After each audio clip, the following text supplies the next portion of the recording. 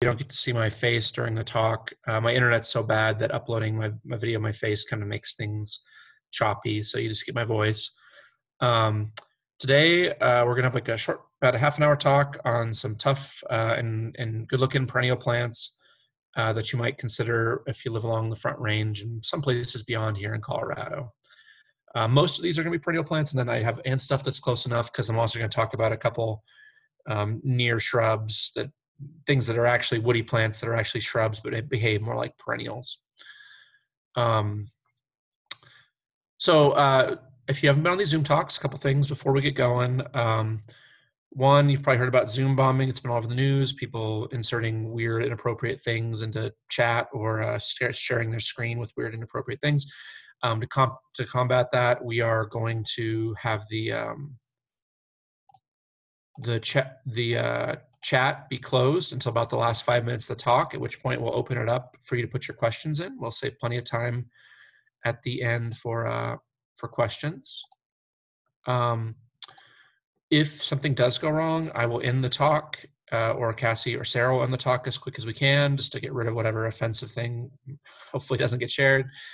And then we'll restart it, so you can rejoin with the same exact link that you had before. So as you're coming in, if you can make sure that you are muted, and if possible, make sure your video is off, that would be great. And with that aside, it looks like people are done trickling in, so we'll get going here. So, tough perennials for Colorado's Front Range. So I want to start with just a little bit of discussion about what tough means, or when I picked things that I said are tough, what it means.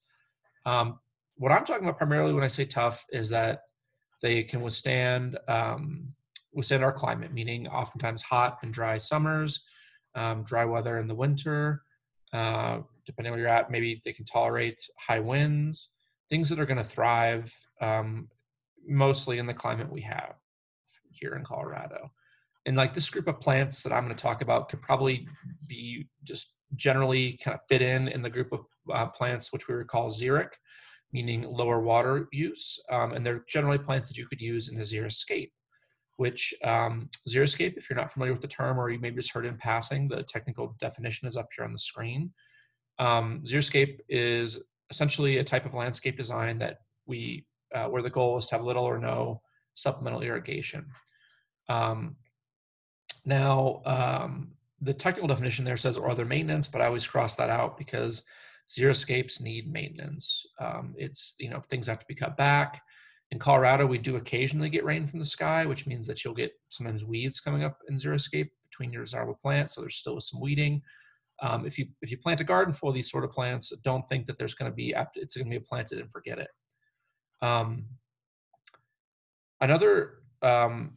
So here, I just always throw this in because I think it's good to keep an eye on. We have the current drought map for the state. We are in the northern Front Range. Things are dry or not in drought. As you get further in the state, actually the south part of the state is in a pretty severe drought at the moment. If you weren't aware of that, you've probably heard about the wildfires in the Four Corners. So water conservation is always something we should be thinking about. I do want to also say that when I pick the plants for this, so essentially what I've done is pick plants that I have experience with and that I like. So in some ways they're personal favorites, and opinions will vary. That's definitely true when you do these talks on plant material. People have things they like. Not everyone likes the same thing. So if you want to find other plants that are in similar veins to this, there's some things you might consider. If you've never heard of Plant Select, a lot of the plants I'm going to talk about are part of the Plant Select program or promoted by the Plant Select program, which is a partnership between CSU, Denver Botanic Gardens, and the Green Industries of Colorado, which seeks to promote plants that are good for our area. It's a nonprofit. Your local extension office can oftentimes give you advice on plant material. And we have a ton of fact sheets on tough plant material up on Extension's website. I'll send you links to that in the handouts for the talk. Your water provider may have information, and in particular, Denver Water and Northern Water have really good websites on water conservation and tough plants. They both have research gardens. Northern Water has a very nice research garden. So if you want to find out more, these are things you can consider. This book here you can buy on Amazon. This is a Plant Select compilation of their plants with pictures, and a lot of tough perennials would be in that book. And you can, I think now it's 2 or 3 years old. You can find it online on Amazon, or local bookstores oftentimes carry it too. So I'm going to get into plants now, with one last kind of preamble. When we'll just talk with this stuck together, I picked perennial plants, but so perennial plant just means that it comes back year after year after year. But I also think it's worth noting that not all perennial plants are equal. Some perennial plants are long-lived perennials; they'll come back for decades. Some are short-lived perennials; they'll come back for 3, 4, 5 years, and then they naturally end their life cycle. So just keep that in mind. I'll try to point out for plants if they're long-lived or short-lived. So fun thing about the short-lived ones is sometimes you can replace them with something else. It gives you a chance to kind of rotate stuff into your garden every few years, if that's something you're interested in. So a few other things. All these plants, even though they are tougher, will need to be watered until they're established, so through the first growing season. And you want to make sure that you have an irrigation system that's designed to deal with these plants. So you might want to think about drip irrigation for these plants. And then on top of just the plants, taking care of the site, so applying 2 to 3 inches of wood mulch, or in the case of some of these plants, if they're really heat-loving, gravel mulch will really help them. Improving the soil will help for some of them. And for others, improving the soil with organic matter, compost, actually will be a detriment. So I think that preamble took longer than I thought. So let's get into the actual plant. So the first one I want to talk about is a plant that I love. This is lead plant. There are several different species of lead plant you can grow in Colorado. It is technically a shrub, although you can treat it just like a perennial and take it to the ground every year if you like. And a lot of winters, you'll have to remove significant portions of it anyways, because it won't come back. It's a member of the legume family. It has these pretty purple flowers that have orange pollen in them. Very striking, very drought tolerant, kind of a light green leaf color. If it gets too much water, it will spread and kind of, I wouldn't say become invasive, but become aggressive in your garden. So it's one that really, once you get it going, you don't want to overwater. And that's true for a lot of these xeric plants, that if you overwater them, they're just going to become kind of a nuisance. So lead plant, there are species of lead plant that are native to the prairies of the West. It'll grow in infertile soils, heavy clay soils, no problem. I like it for the back of a perennial bed because it's a little taller, it provides a backdrop. The flowers kind of show up late spring, and depending on the year, will go through sometime midsummer. I was told by someone, I've never had much luck with this, that if you cut them back as the blooms begin to fade, sort of like an aggressive deadheading, they will bloom again. I honestly never get out there to deadhead mine because I'm always too busy. So, but I've been told that by other people. So this is, one lead plant. I also wanted to point out that this year Plant Select is promoting a dwarf lead plant, which instead of getting the 3 to 4-ish feet tall that the normal lead plant gets, that the standard lead plant will get, only tops out between 2 and 3 feet. It has a little bit lighter colored flower, a little bit larger bloom too, so you can see some people like that a little bit more, a little more pink in color, but otherwise it's very similar to the plant I just talked about. So Plant Select again is promoting this year, and if they're promoting it, that means that local participating Plant Select nurseries should be selling it. I'll talk to you at the end of the talk a little bit about where to find some of these plants and how to find plant selections, but I just want to make you guys aware there's a lead plant being promoted by Plant Select this year. The next one I want to talk about is a truly xeric plant. So once established, it's not going to want to be watered, particularly in the winter, and that's Mojave sage. Again, this is actually it's really a woody plant. It has woody stems, but you treat it very much like a perennial, so I'd include it in this talk. It has these pretty blooms. I believe it's actually the bracts of the flowers that are purple and showy there, not the flowers themselves. And they're on the plant for a long time, from late spring through most of the summer. It has a very light green foliage, just a very Western looking plant. One that I really love and is very tough once established. Where you'll end up with struggling with Mojave sage is if you plant it in a situation with poor drainage, or we have a particularly wet winter. They do not like to have water in the winter, unlike a lot of other plants. So if you're going to give this one a try, maybe plant it at the top of a berm where the drainage is better. Maybe plant it in an area with improved soil that you know drains better, because it does not want to be waterlogged, especially in the winter. I think I have a close-up. So you can see here the blooms are fading from bottom to top. So this is the very end of the bloom for the plant. But you know, but it has a long bloom period, and you can see the older spent blossoms there at the bottom. I love this plant. I lose more of them, and we lose it in our demonstration garden more often, just due to wet winters. And we've always had it in a low spot in our demonstration garden. I think we might have better luck if we put it on top of a berm. So one of my personal favorites, and that's why I include it, was promoted by Plant Select many years ago. You can still find it at many nurseries that specialize in that sort of plant. The next one I have here is Redbirds in a Tree. And again, I can get you the scientific names of any of these plants, but I know these classes, the audience that we're advertising them to, you probably didn't really want Latin. So, but if you do want them, you can email me after the class and I can get you the scientific name of any plant you want. But this plant's common name is Redbirds in a Tree, and just gets that name from the shape of the blossom. It has a long bloom season, which is, in our demonstration garden anyways, has a long bloom season, which is one of the things I like about it. It's going to need a little more water to get established, and then it's going to, and then you want to taper off on the water. I like this plant, and why I choose to talk about it, because it really is one of the few things with like that deep red. It looks more like a lot of like mesic, higher water use plants. Gets fairly tall, so it adds a little bit of height, and so it's good for kind of the mid-level of a garden, or for an accent with the bright red color. We have it in our demo garden in an area that even has a little bit of shade, and it's done okay. It doesn't bloom as much as it probably would in full sun, but it's doing okay in that part shade area. So just one you might think about just for its unique flower shape and for the color. So I have more to say about some of these plants than others. So on this next slide, I have a whole group of plants I'm going to kind of cover at once, and I'm doing them an injustice by doing that because they all have their own little quirks. But for a talk of this length, I just don't have time to get into details. And really, to be honest, I'm not the best person to be talking about the details of all the different species of penstemon. There are a lot of them. Penstemon come in many different sizes. Some are tall, some are short. They have different leaf texture. You can see here in this kind of pin leaf one here, much more like lacy and delicate.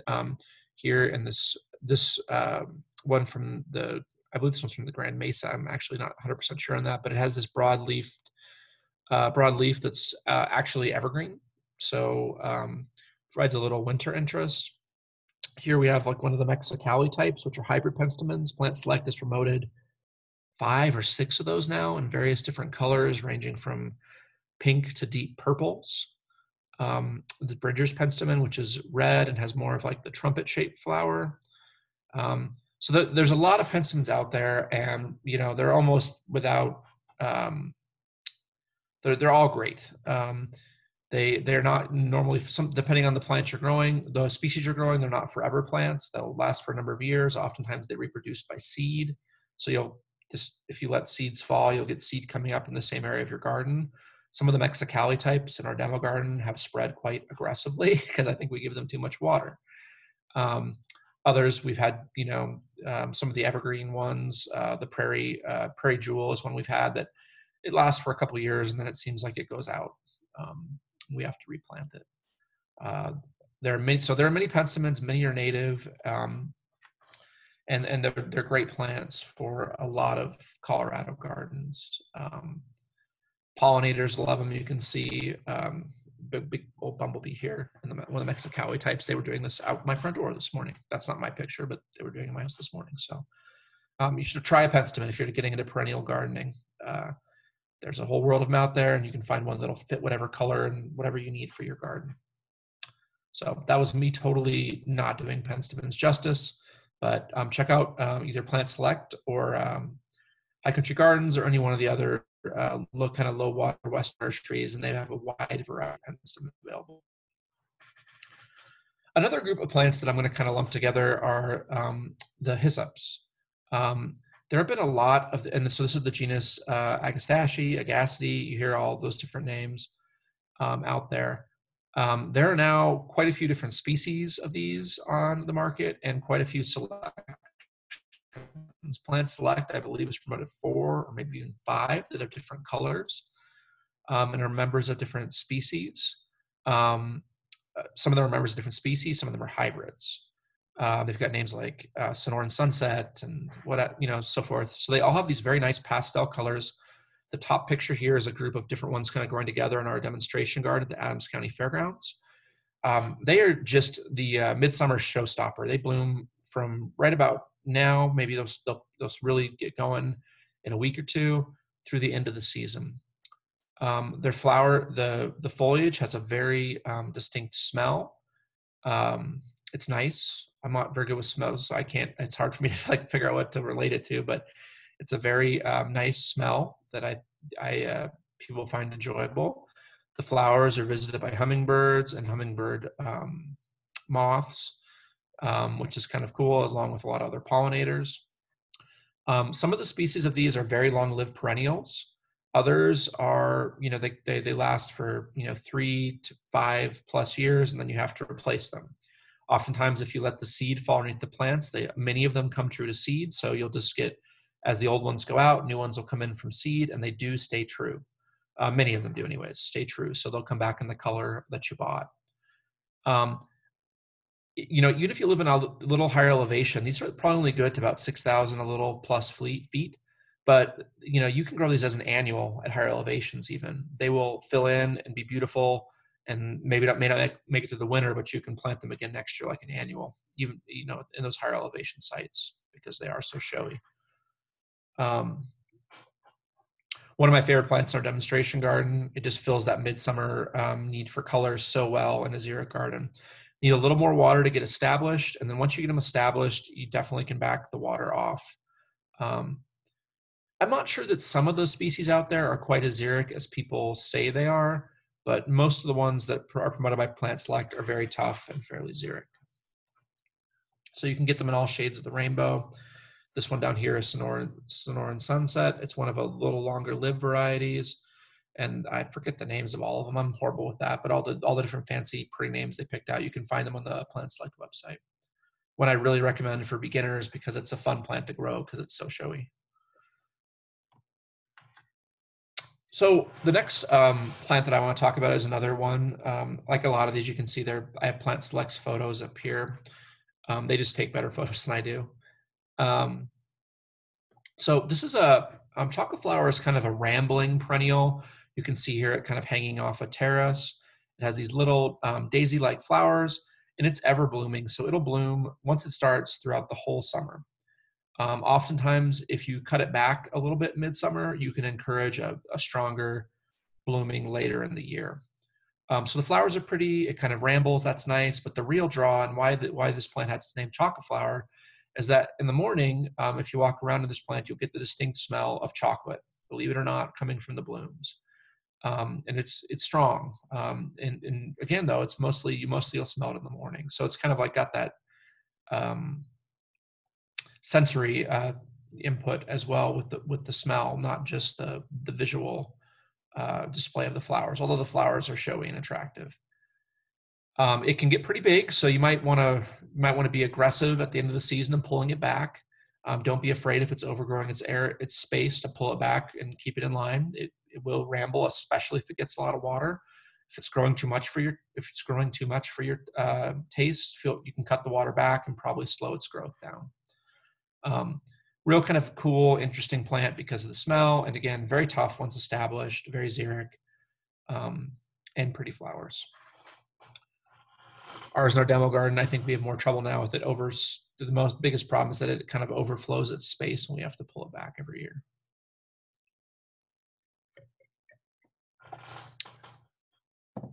Another kind of interesting plant, which some people might even think of as ornamental, is curly leaf sea kale. This is plant that I believe is native to Eurasia, and I know it's been used as an ornamental in Europe for a long time, but Plant Select has been promoting it here for maybe a little over a decade.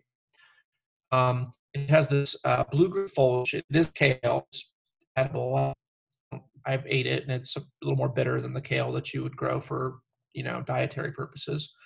It is a perennial, though. It comes back every year. It can get pretty tall, up to 3 feet. It gets covered in these showy white small flowers and these inflorescences at the I think actually it's right about now, It's annoying. Oh. as the weather warms up. So I think someone had a little microphone come on there. No big deal. So oops. Yeah. Hey. So I'm just make sure everyone's muted. I think it sounds like there's a child involved, so I won't call out the person by name. But anyways, so it's got it's a dual purpose of the foliage being showy when the flower's not in bloom, and the pretty white flowers. This is fairly tough. In our garden, demo garden, it's at the top of a bluff where it doesn't get much irrigation, and it just kind of thrives over there. It will spread by seed if you don't deadhead and get the seed out of there. So you will find that you have to pull it up, and it gets, again, taller than you expect, about 3 feet or ish tall. And it's kind of like a interesting plant. You can be like, I've got ornamental kale, and there's lots of ornamental kale on the market now, but this one is a little more xeric than some of the other ones that are out there. So kind of a cool plant to consider for the texture and the flowers. Okay, so a plant that probably a lot of people are familiar with, which is also a very tough perennial, is echinacea.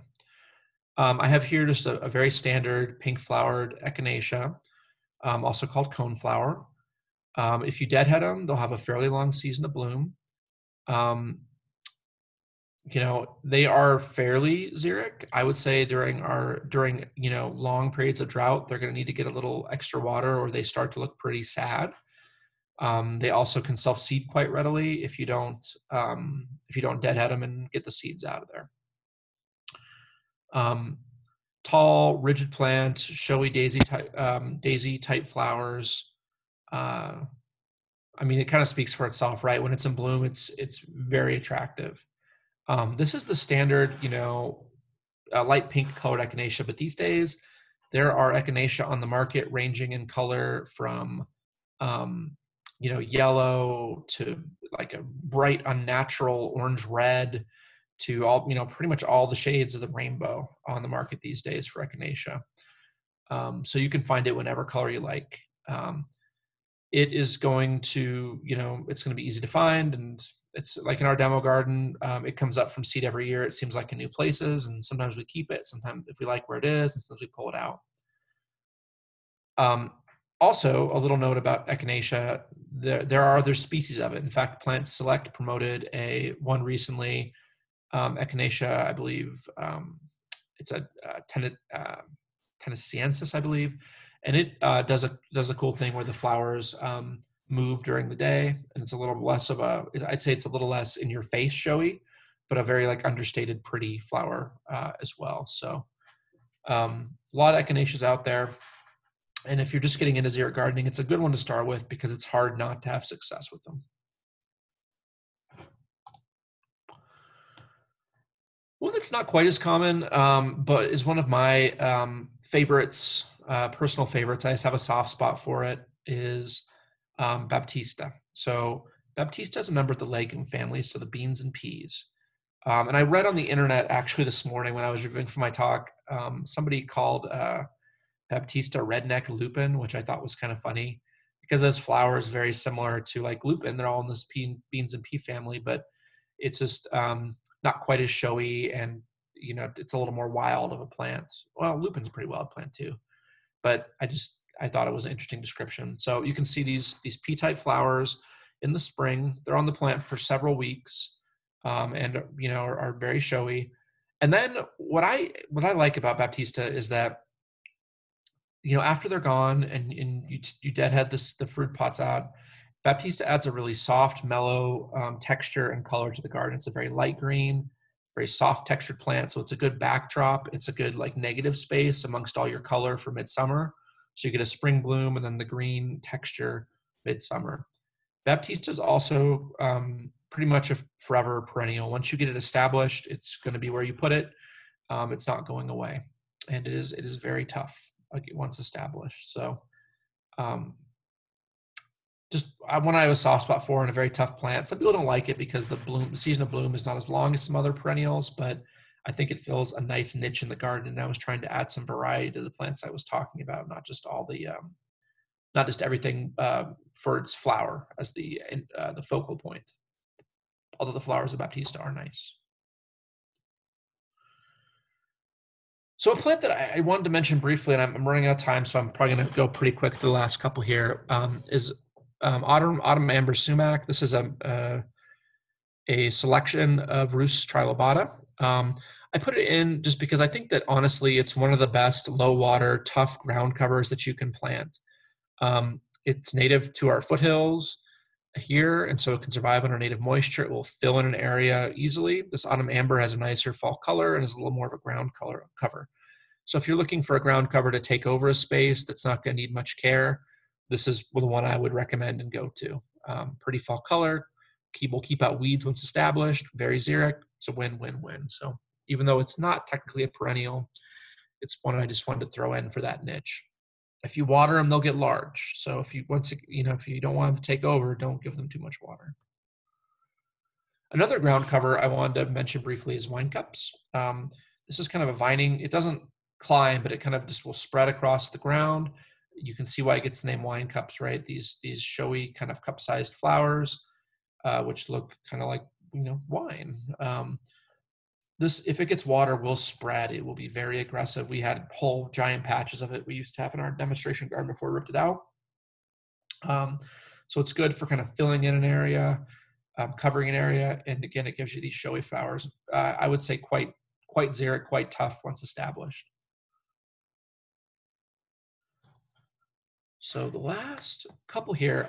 So this one, I am just shocked by this, that every year it just seems like they find more beautiful ice plants to introduce. So if you aren't familiar, these hardy ice plants, I don't know, maybe 10 years ago, they started getting introduced by Plant Select and some of the nurseries. It used to be like the yellow ice plants were kind of spotty here in the winters, but there's been a big effort to select these colorful ones from other places in the world and introduce them. Plant Select, I think, has introduced 6 to 8 or 8 of them now, in colors ranging from kind of like this pale pink to a vivid purple to this kind of raspberry color to orange to bicolors. And they are just showstoppers. They form they're succulents. So they have these like succulent green leaves, and then they're ground covers. They will spread quite, depending on the one you're growing, quite aggressively if they get water. So they're good to kind of either like the foreground or to fill in spaces between your other plants in a perennial garden. Pollinators love them. I was watching just about last week. Many of these, the blooms close at night and then open again in the day. And I was watching the honeybees waiting around for the blooms to open. They were kind of buzzing around and trying to force their way in the morning. So they're good for pollinators. A lot of these plants are that I'm talking about. And they just add a lot of color to a xeric garden. You can see how many flowers they put on per square foot. They will be killed. If they get too wet, they can be killed. If they get too dry, especially in the winter, they can be killed. So you got to watch them a little bit. Oftentimes they'll just be the low spots that die out, and maybe you have to backfill in every few years, planting more individuals into the center of the plants where the plant is either like grown out from that area or died in a low spot. So if you plant ice plants, be prepared to have to maybe fill in with some plants over time to fill in blank spots they leave as they spread. So I think another one, if you're just getting into xeriscape, it's a super satisfying plant to grow because it's so tough and it's so showy, and you can get it in so many different colors now. So last couple plants here, I had to talk about Denver daisy. This is this is rudbeckia is another name for it. Denver daisy is one Plant Select promotes that has a little more brown in the center. You can also get them that have just yellow petals. This plant is not a true perennial. It'll stick around for a year or two, but mostly it comes back from seed. I would say that, there's two things about this plant from growing it now almost 10 years in our demonstration garden that I've learned. One, it is a midsummer showstopper. When other things, when it gets hot, it's one of the most showy things in the garden. In our demonstration garden, it is also one of the worst weeds. It comes up everywhere, and we have to every year thin it out only to the places where we want it. So, you might be able to combat that by deadheading it and getting the seed out of there. Or alternatively, if you wanted to fill a space, you might be able to spread the seeds in that area and take over. There is a native rudbeckia, which is the one that Denver daisy comes from, that Plant Select promotes. Also, it's great in containers. I think it's just another one of those, if you're getting into xeriscape, this is one to think about because it's easy to grow, it's very showy, and so it's very satisfying and native. Ooh, I didn't realize I had a graphic in there. So the last one I want to talk about, and I did this the order a little wrong, I was trying to group all the ground covers, is another kind of mounding ground cover plant. This is hummingbird trumpet creeper. It's got these long flowers that attract hummingbirds, light green foliage, and it'll spread. I think maybe the picture's not showing up. I had one from a distance. It'll fill in quite a space if you let it. Pretty red flowers, great to see the hummingbirds at the plant, and very xeric. I have one here in my yard that actually pretty much gets no supplemental water, and it's always been pretty much happy as can be. So another cool ground cover you might want to think about with a little more red flower color. So I wanted to give you some options there because I know a lot of people are looking to fill in an area that maybe was lawn or something, and they want more ground cover plants, and this is one you could use for that.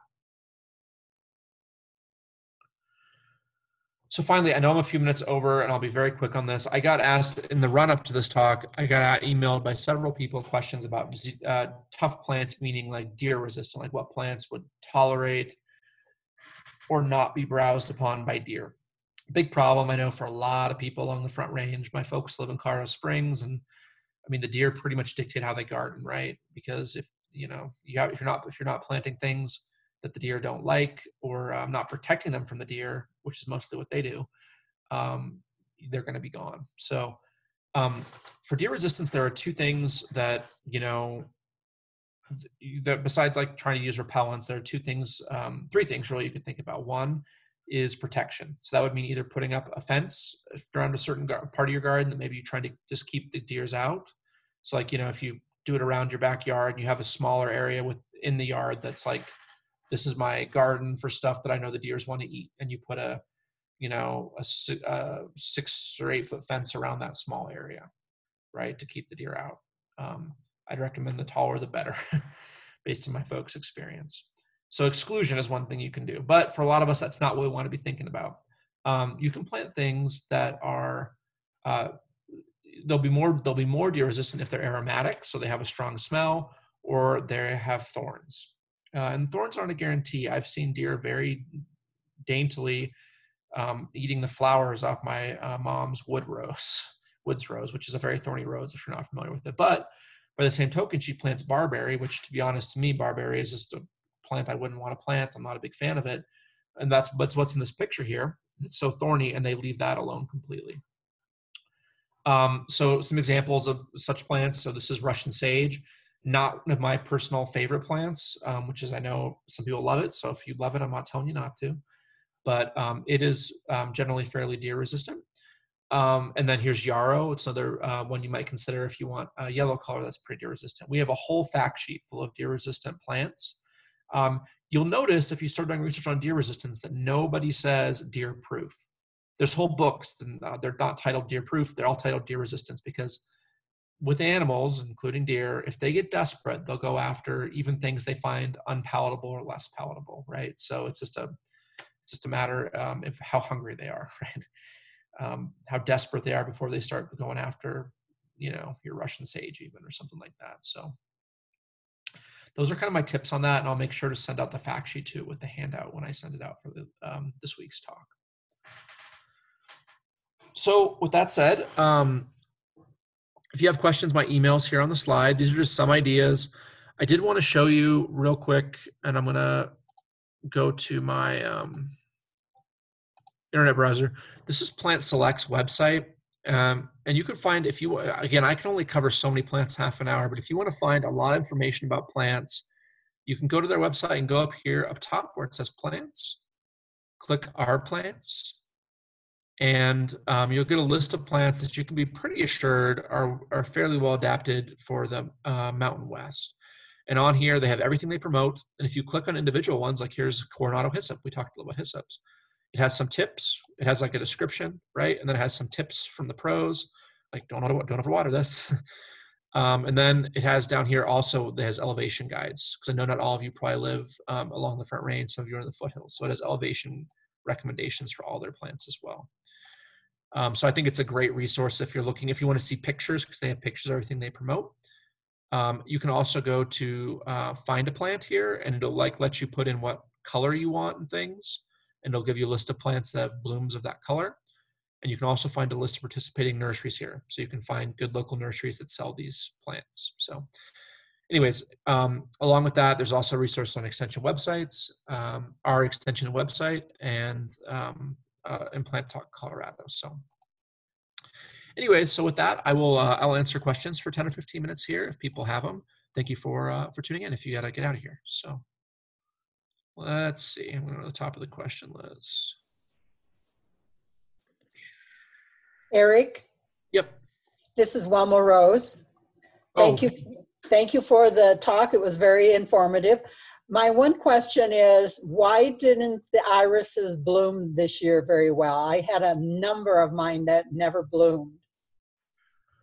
So that's a good question. I noticed it was spotty too. And if Cassie wants to chime in, she's welcome to, but I put it up to that mid-April frost that we had, maybe damaging the blooms as they were just about to deploy, so to speak. Oh, okay. I don't know if I actually had very good iris bloom this year, so I hadn't seen that in my neck of the woods, but I wasn't in Adams County as much as I normally am. And mine so was spotty. I would say April Capri is very likely. Yeah, because I had some in the back that were slower, and I had great bloom, but a lot of my southern exposure ones, I had very few blooms at all. Gotcha. So maybe those were a little bit further along because of the sun exposure, yes. That's right. Yeah, that's what I figure. So Okay, yeah, thank you.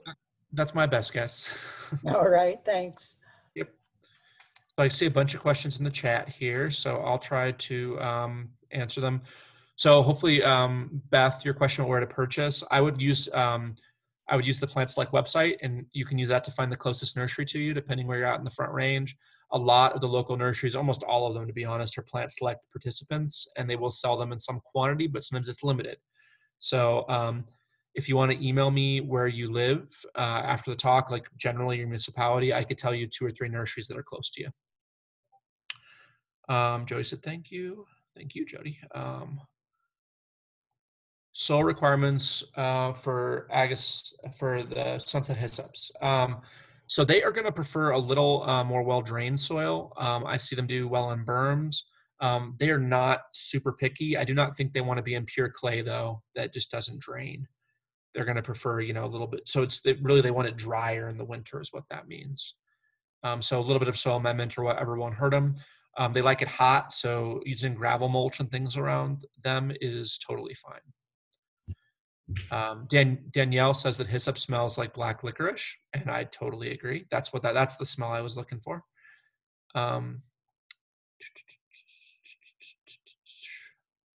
Natalie wants to test your soil. Natalie, if you just Google. I put the link in. Oh, perfect. So Cassie already gave you the link. You can use the CSU Soil Lab, or Colorado Analytic is another good local lab. Paul asks if Russian sage is a tumbleweed. No, I wouldn't say so. It doesn't break off and tumble. It looks like a tumbleweed to me, which is one of the reasons I don't like it. Plus, I think it's kind of unruly, but it's not actual tumbleweed. There is Russian thistle that is a tumbleweed that actually is a weed like in agriculture. That might be what you're thinking of. Hi, this is Marie Turner. I live in Fort Morgan, out in the country, and I was wondering what perennials are good for grasshopper infestation. I live out around fields. And Yeah, I sure. grasshoppers that are really bad. And I don't like to use spray. I like the bees and birds and stuff. So, Sure. That's a really good question. I need to do some research on grasshopper resistance. I probably can find a list for you. Again, if Cassie, if you have any ideas, but I've never actually looked into grasshopper resistance for perennials before. okay. They are a pain to control even with chemicals, to be honest. So I know they're a fact of life for a lot of people. Some years they're worse than others, obviously. So um, if you wouldn't mind either just shooting me an email to remind me to send you some information on that, I'll dig some up for you. I'd be Great. happy to. I'd be happy to do some research for you. Thank you so much. I appreciate it. And I've really enjoyed the talk. Thanks. Thank you. Let's see. Um, so I think I got out of order on the questions here. Go back to where I was. A lot of people saying thank you. That's nice. A lot of people talking about different tumbleweeds. I'm glad you guys got to talk about tumbleweeds. Kochia is one of the big ones for sure. Any honeysuckle grow well here? Somebody asked. Who was that? Judy.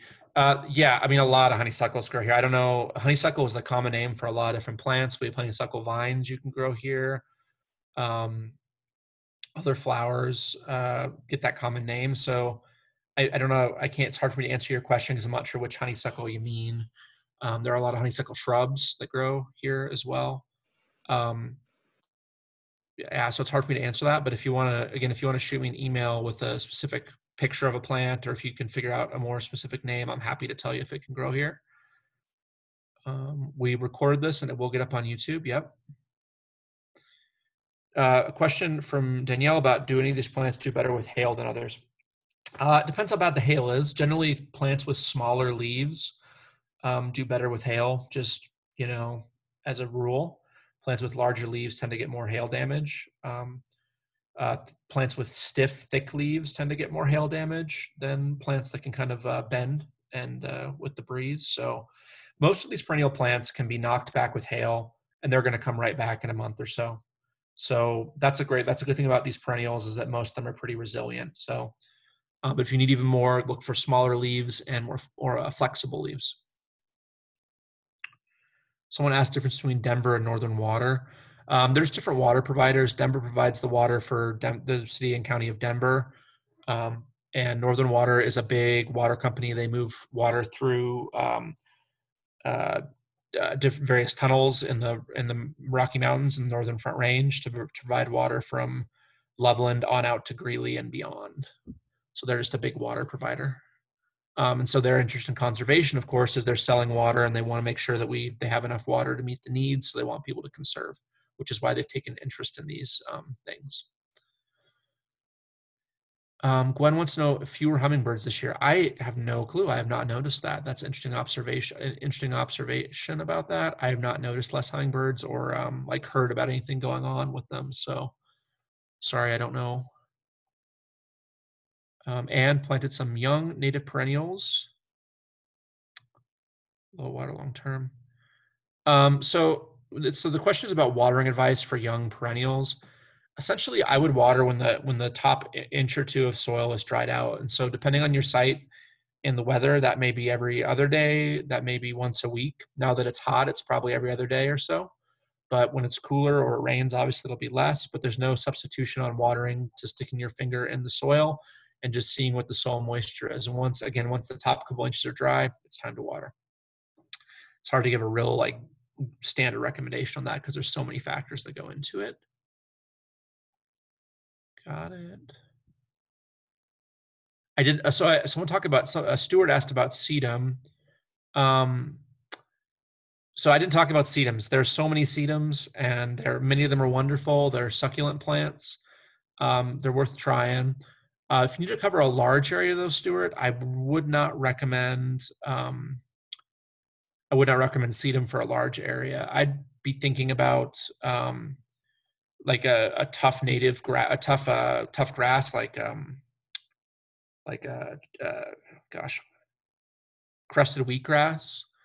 Depending how big your leach field is, like you're probably going to find that a grass for an area like that is a little easier to maintain. So that'd be my first instinct. If you want to try something a little prettier, most of the plants that I talked about would work in terms of ground cover. You could think about wine cups, autumn amber sumac, or again, like a tough dryland perennial mix that has things like crusted wheatgrass in it. That'd be my recommendation. Crusted wheatgrass won't mind just bad soils there either.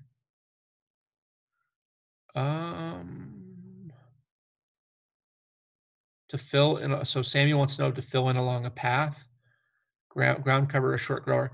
So the same ones I just talked about, I might think about either hummingbird trumpet creeper, wine cups, or autumn amber sumac.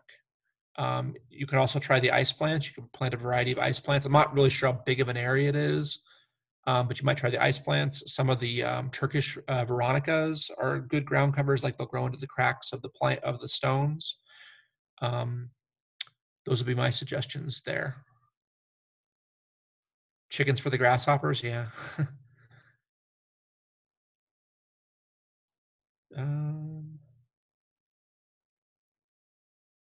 So a lot of the plants. So I had another question about deer resistance. A lot of the plants I talked about are going to be somewhat deer resistant because they're aromatic, or et cetera. I'd say penstemon is not particularly deer resistant. I'm just trying to think back through the list. I see deer. They're probably less of a problem with things like lead plant because they've got woody stems. I've never seen deer eat Mojave sage. It also has woody stems. Doesn't mean they wouldn't if they were desperate enough.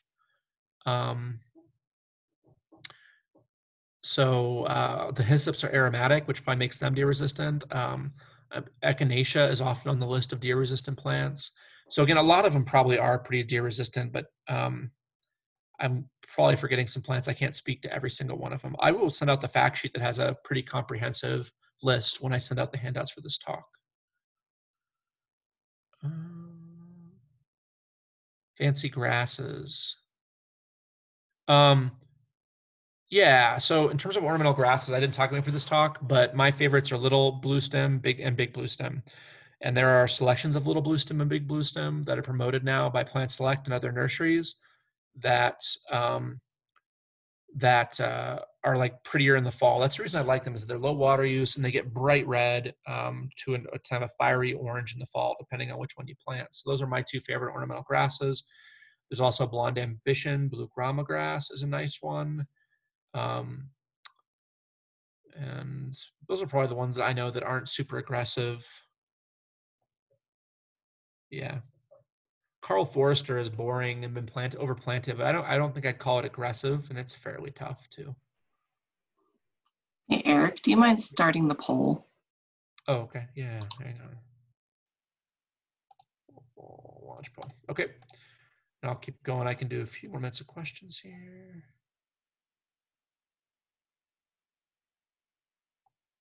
Susie wants to know safer ways to windproof vines and other taller plants while growing. I mean, it's pretty much just trellising. If it's a vine, making sure your trellis is strong enough for it. You can tie it to the trellis with twine, which should be good enough for almost any situation. I mean, if it's a vine, it should be able to attach itself to the trellis pretty strongly anyways. I'm not sure specifically what you're struggling with, but maybe if you could send me an email with what the specific plant you're struggling with is. If it's a tree that's tipping in the wind, you can stake it. I wouldn't stake it for more than a couple years though. Oh, roses for the front range, Linda. I'll tell you what my favorite rose is, and that's red leaf rose, which is a shrub rose with pretty pink flowers. That's my personal favorite. But shoot Cassie and I an email, and we can get you in touch with, we have a talk coming up on roses, but we can also get you in touch with our Rose Squad, which is our dedicated rose-loving master gardeners who can give you really good advice on that.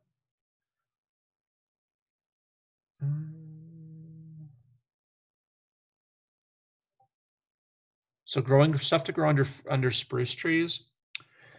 I'm going to be honest, and in those shady spots under the trees, my biggest thing that I like to do there is just mulch, right?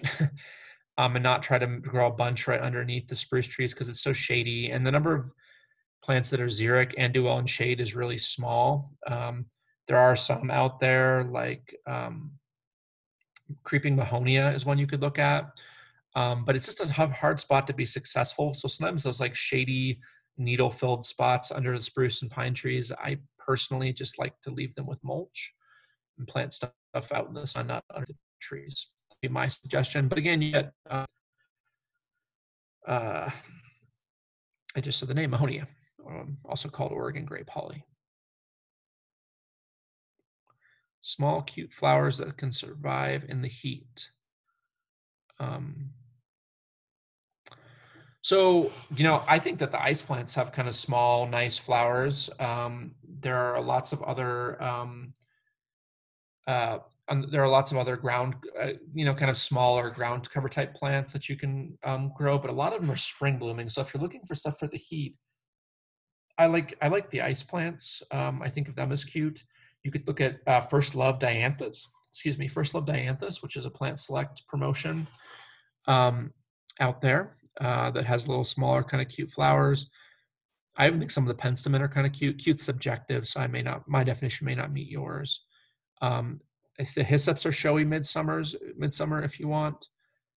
Showy plant, showy color midsummer as well. Mix I would recommend for Colorado wildflowers. I just generally, honestly, and this is somewhat personal, do not like those wildflower mixes. I just don't think people have a lot of success with them, period. And, really what is a wildflower, right? Like, there are wildflowers out on the plains, but, I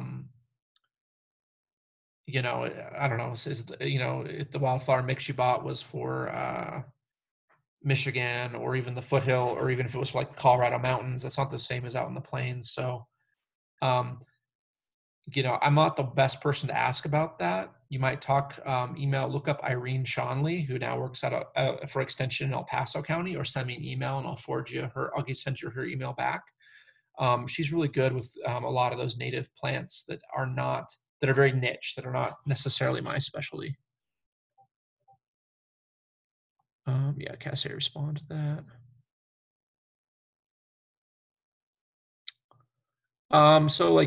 So Clint sounds like he's trying to fill in a strip between the street and the house. What I would recommend actually is to go either to Denver Water or to Plant Select's website. They have pre-made plans for those hell strip, quote unquote, areas that have plants that are well selected for it. So if you go to Plant Select and then you go to design, they'll have a pre-made garden there for a hell strip. And I think Denver Water has one as well. And I think those plants are great. So I would look at something like that, because you could get quite a variety of stuff in there. Wine cups or something like that would fill in if you just wanted to do one plant and let it fill in.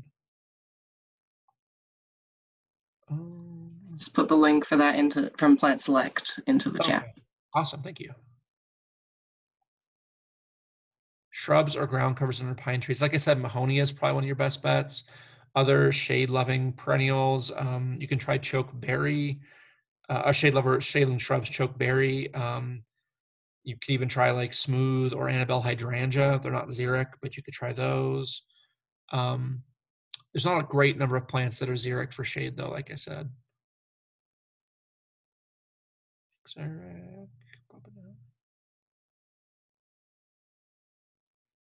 Danielle says she has a perennials mulch, but how do you get them to reseed themselves?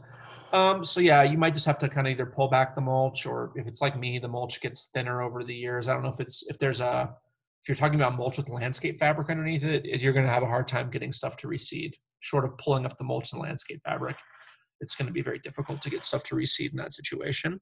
If it's just wood mulch over soil, you might kind of either pull back the mulch and shake the seed heads in there, or just kind of maybe agitate the mulch to get the seed heads to fall through to the ground.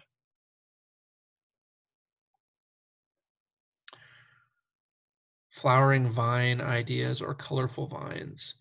There are a lot of vines you can grow. So I got to bring them to the front of my brain. Silver lace vine is a beautiful vine in the fall. In the spring, you could look at Kenzie's ghost, which is a type of which is in the honeysuckle family. That's a pretty one. You can also, if you want a little thicker stem vine for like a wood fence, you could consider uh, trumpet flower or trumpet vine. Sorry, trumpet vine is that one you might consider. I can make a mental note to put the vines fact sheet in the handout we have too, for sure. Under pine and spruce, acid-loving, shade-loving plants. So I've talked a little bit about that. So just a brief note about acid living is actually, that's a myth. Under pine and spruce, the soil gets acidic. It would take literally tons, thousands of pounds of needles to make the soil. Most Colorado soils, at least if you live in a part with clay alkaline soils, acidic. Usually what kills stuff under pines and spruces is shade, dryness, and then smothering by the needles. But I think I already mentioned some of the ones. I think one of your best bets, again, is going to be Oregon grape holly. There are other ones, and I'm sorry, my brain is blanking on some of the other ones, but Oregon grape holly is a good one, and it doesn't get too aggressive. So it's one that I really recommend for those sorts of situations. How do you tame your columbine? Susie asks. Well, I mean, yeah, once you get columbine established, it just comes up from seed. So the big key there, if you've already had seeds fall for years and years and years, you're just going to keep having them come up from seed. If it's a new plant, you can try to deadhead it so the seeds don't always fall. Of course, the plants themselves don't live forever, so you kind of do want some seed to fall so you keep getting columbine. So it's going to be a hard thing to do to tame it.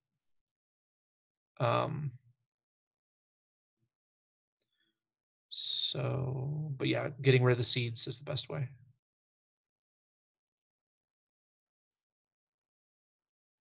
Let's see. I just see an email from Susie about the vines again, drawing them out. Yeah, clematis and hydrangea vines, those are not xeric, not tough plants. So I would not recommend those if you have high winds or bad, or tough conditions. I see there's 41 more questions. It's going to be a struggle for me to get through all these. Sorry, guys. Or there's 40 more. They're not all questions. Some more comments.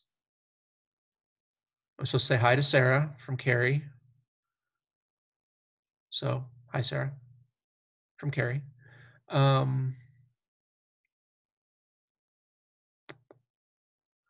Yeah, so Jennifer, if you have sandy soil, you may have to water every day with just a little bit of water during the first season, for sure. Sandy soil just drains so fast, you may have to water every day.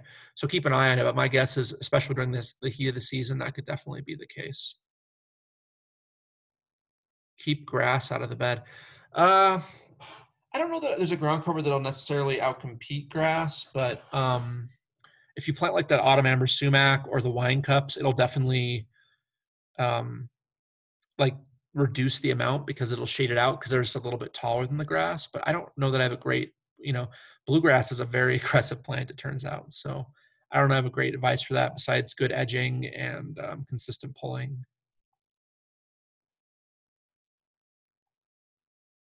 Our demo garden, Carrie, is at the Adams County Fairgrounds, which is 9. Put the address in.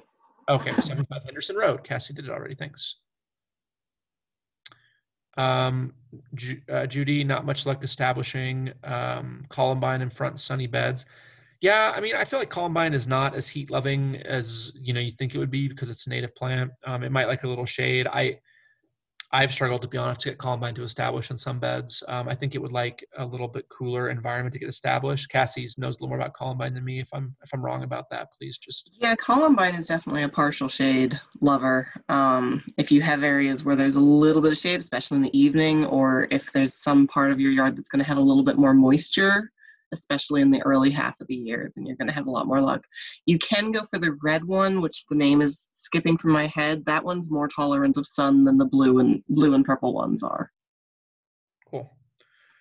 And actually, I was wrong. There was not 40 more questions. So I think that was it. So thank you all for sticking around. There's a lot of you sticking around to hear me babble here in the question section. I appreciate it. We have another talk next week, and I will get the handouts for this out to you hopefully late today or early tomorrow morning. I'm going to try to be good about that. Appreciate everyone coming. If you have questions, email me or check out the extension website. Have a good rest of the day and a happy 4th of July too.